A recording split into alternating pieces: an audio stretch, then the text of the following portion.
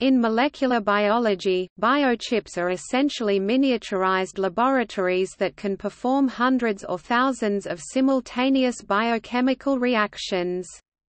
Biochips enable researchers to quickly screen large numbers of biological analytes for a variety of purposes, from disease diagnosis to detection of bioterrorism agents. Digital microfluidic biochips have become one of the most promising technologies in many biomedical fields. In a digital microfluidic biochip, a group of adjacent cells in the microfluidic array can be configured to work as storage, functional operations, as well as for transporting fluid droplets dynamically.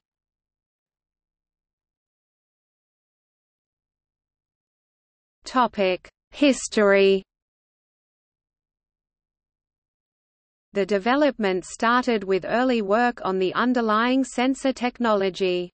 One of the first portable, chemistry-based sensors was the glass pH electrode, invented in 1922 by Hughes. In subsequent years, for example, a K+ sensor was produced by incorporating valinomycin into a thin membrane. In 1953, Watson and Crick announced their discovery of the now familiar double helix structure of DNA molecules and set the stage for genetics research that continues to the present day. The development of sequencing techniques in 1977 by Gilbert and Sanger, working separately, enabled researchers to directly read the genetic codes that provide instructions for protein synthesis. This research showed how hybridization of complementary single oligonucleotide strands could be used as a basis for DNA sensing. Two additional developments enabled the technology used in modern DNA-based. First, in 1983 Kary Mullis invented the polymerase chain reaction (PCR) technique, a method for amplifying DNA concentrations. This discovery made possible the detection of extremely small quantities of DNA in samples. Secondly, in 1986 Hood and co-workers devised a method to label DNA molecules with fluorescent tags instead of radiolabels, thus enabling hybridization experiments to be observed optically. Figure 1 shows the makeup of a typical biochip platform. The actual sensing component, or chip, is just one piece of a complete analysis system. Transduction must be done to translate the actual sensing event, DNA binding, oxidation, reduction, etc., into a format understandable by a computer, voltage, light intensity, mass, etc., which then enables additional analysis and processing to produce a final, human-readable output. The multiple technologies needed to make a successful biochip, from sensing chemistry, to microarraying, to signal processing, require a true multidisciplinary approach, making the barrier to entry steep. One of the first commercial biochips was introduced by Affymetrix. Their GeneChip products contain thousands of individual DNA sensors for use in sensing defects, or single nucleotide polymorphisms (SNPs), in genes such as P53, a tumor suppressor, and BRCA1 and BRCA2 related to breast cancer. The chips are produced using microlithography techniques traditionally used to fabricate integrated circuits. See below.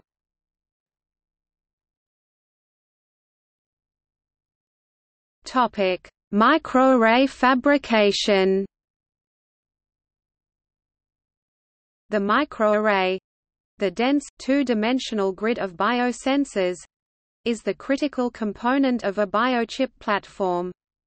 Typically, the sensors are deposited on a flat substrate, which may either be passive, e.g. silicon or glass, or active, the latter, consisting of integrated electronics or micromechanical devices that perform or assist signal transduction. Surface chemistry is used to covalently bind the sensor molecules to the substrate medium. The fabrication of microarrays is non-trivial and is a major economic and technological hurdle that may ultimately decide the success of future biochip platforms. The primary manufacturing challenge is the process of placing each sensor at a specific position, typically on a Cartesian grid, on the substrate. Various means exist to achieve the placement, but typically robotic micropipetting or micro-printing systems are used to place tiny spots of sensor material on the chip surface. Because each sensor is unique, only a few spots can be placed at a time. The low throughput nature of this process results in high manufacturing costs. Fodor and colleagues developed a unique fabrication process later used by Affymetrix, in which a series of microlithography steps is used to combinatorially synthesize hundreds of thousands of unique, single-stranded DNA sensors on a substrate one nucleotide at a time. One lithography step is needed per base type, thus, a total of 4 steps is required per nucleotide level. Although this technique is very powerful in that many sensors can be created simultaneously, it is currently only feasible for creating short DNA strands 15 to 25 nucleotides. Reliability and cost factors limit the number of photolithography steps that can be done. Furthermore, light-directed combinatorial synthesis techniques are not currently possible for proteins or other sensing molecules.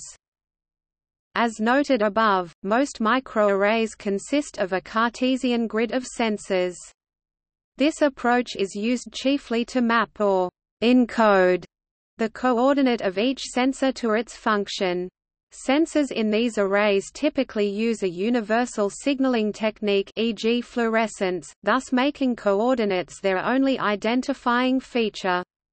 These arrays must be made using a serial process, i.e. requiring multiple, sequential steps to ensure that each sensor is placed at the correct position. Random fabrication, in which the sensors are placed at arbitrary positions on the chip, is an alternative to the serial method. The tedious and expensive positioning process is not required, enabling the use of parallelized self-assembly techniques. In this approach, large batches of identical sensors can be produced. Sensors from each batch are then combined and assembled into an array. A non-coordinate-based encoding scheme must be used to identify each sensor. As the figure shows, such a design was first demonstrated and later commercialized by Illumina using functionalized beads placed randomly in the wells of an etched fiber optic cable. Each bead was uniquely encoded with a fluorescent signature. However, this encoding scheme is limited in the number of unique dye combinations that can be used and successfully differentiated.